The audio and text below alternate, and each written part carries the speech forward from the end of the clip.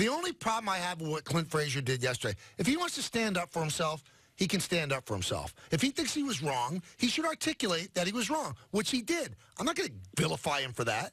Here's where I think he had a little bit of a misstep.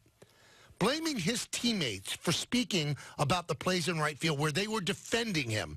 That's a dangerous territory because you don't need any kind of split in that room. Right. You want your teammates to have your back. Number two, you know the Yankees want you to talk. Then say, you go out and talk, but you say that you weren't wrong for not talking. Number three, I don't have to talk. It's in the rules. Well, the rules are kind of cloudy. You kind of do have to talk. You do have to talk. It's part of the rules of engagement. And the Yankees asked you to talk, so that should have been enough. Asked you to talk as well. So this guy's too valuable a player to get angry at him about it. And again, I probably have a little bit more sympathy to him because of the situation that we had together, which I thought was settled. I've spoken to him since, but it's still something that rankles him. I think here's the solution to all of this, and it's a simple one. The guy's on the payroll. You have Reggie Jackson, who's on the Yankee payroll. You have Reggie sit down and talk with him about dealing with the media and the importance of it. You've got David Cohn, who works for the Yes Network, which after the deal is finalized, the Yankees are going to own the Yes Network again. Have David Cohn talk to him. David Cohn always felt, admit your mistakes and move on, and you win the media over. Have guys that have been there and done that. Have CeCe talk with him. Forget about Aaron Boone. Forget about Jason Zillow. Have his contemporaries. Have Hall of Famers talk to him and say, this is the right way to do it. And then if he butts his head up against the wall and doesn't listen, then that's a whole new issue. But I think this is a confused kid right now. He feels as if he's been mistreated. I'd like to get more specifics of that. But if he feels it, I can't get inside his soul and think he's wrong. But he should not ever cross his teammates and say that they were wrong for speaking on his behalf. And what you were alluding to earlier, he's got the right to defend himself. If he wants to go out there and be salty with the media. He has that right. But that's not what he did Sunday. Sunday, he didn't even show up. Right.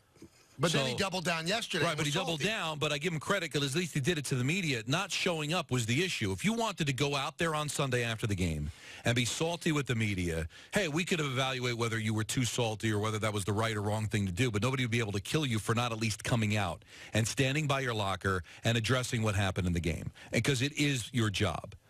And to your comparison, your analogy with yourself, what everybody tells you about the punching down or going after the people on Twitter or going after the people that criticize you in the paper, the reason they say that to you is because you can't win. And that's what I would say to Frazier. You're not going to be able to win this battle with the media. No one's ever been able to do it. So just accept the fact that it's a real pain in the you-know-what to do. It's like John Tortorella. He hated dealing with the media. He was there. He wasn't good when he was there. He was insulting to the media, but it was his job. He's the coach of a team. He's got to be out there because it is your part of your job. So if you don't want to say anything, if you want to have a bad relationship with the media, it still behooves you to go out there and at least be at your locker, good or bad. Now, would he have gone out there and been that way if he didn't hit a home run yesterday? Or would he still be hit behind the wall and not come out if he went 0 for 4 and committed an error? When he spoke before the game. This was before. Okay, so that was before the game. Yeah. Now, he's in the lineup today. He's playing right field. So yesterday he was the DH. But here's my point, though. If he does actually feel, Don, as if he was wronged, I think that's the problem with society and what Twitter's about as well, which I think is also an issue. Anybody could take their shots at you. And if you feel you're wrong, you have to sit there in a fetal position and take it and say, thank you, sir, may I have another? Not the way I was raised, not the environment in which I was raised. And maybe that's the same thing with him. Now, whether he's right or wrong about being quote-unquote wronged, if he feels it and wants to be salty about it, he has every right to do it. But he should address the media because you're going to get yourself into more problems. As you said, it's a hard fight to win. I almost feel like, though, this whole I've been wronged by the media is just an excuse. He probably doesn't want to do it. If he's got a problem with Susan Wallman, don't talk to Susan anymore. If he's got a problem with you, Michael, don't talk to Michael Kay anymore.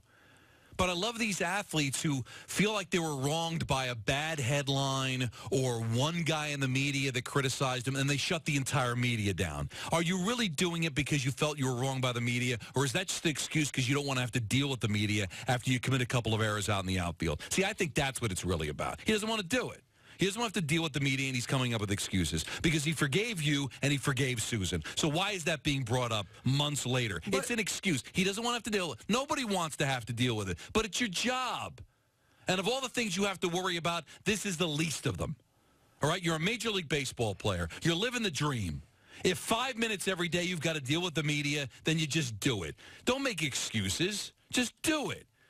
I think it's just an excuse that he's making that the media wronged him. Come on. But we don't know that. If he really feels that way, why can we argue with him if he really feels wrong? Because two examples he gave, Michael, he forgave the people. So why is he using saying he should have played with a concussion as a reason he doesn't want to talk to the media? I spoke with him, said I was sorry. He never said, oh, you're forgiven. But you talked to him about it. And we have spoken since. All right, and you've spoken since. So if he's got a problem with Michael Kay, the announcer, Michael Kay's not in the room after games. Michael Kay was not at the game on Sunday.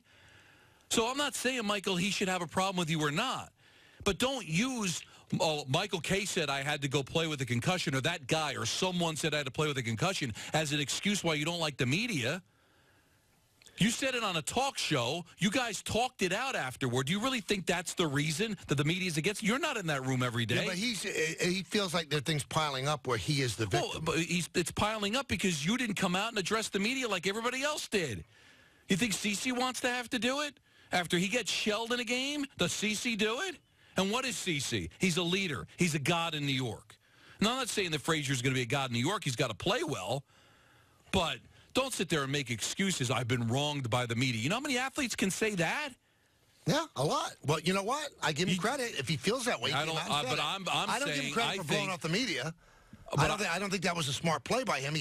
I guess he has the right, and so his agents have probably told him you don't have to talk if you don't want to. Although it says very clearly that it's strongly suggested that all players are made available after each game. But was he having when he'd have a good game? Would he be at his locker? Has this been an ongoing thing, or was this just after an embarrassing game on a Sunday night? He didn't want to go out and talk to the media because if the media wronged you, somebody told me he did it in Anaheim as well. After a bad game? After a bad play in the field. All right. So he's telling you that I don't want to deal with the media because they wronged me. So go 4 for 4 with the game-winning home run. Then don't talk to the media because they're the same media that wronged you, so you're being selective. If I have a great game, then I'll talk to you. But if I have a bad game, then I've got a problem with the media and that I don't talk to you. So that's an excuse. I'm sorry.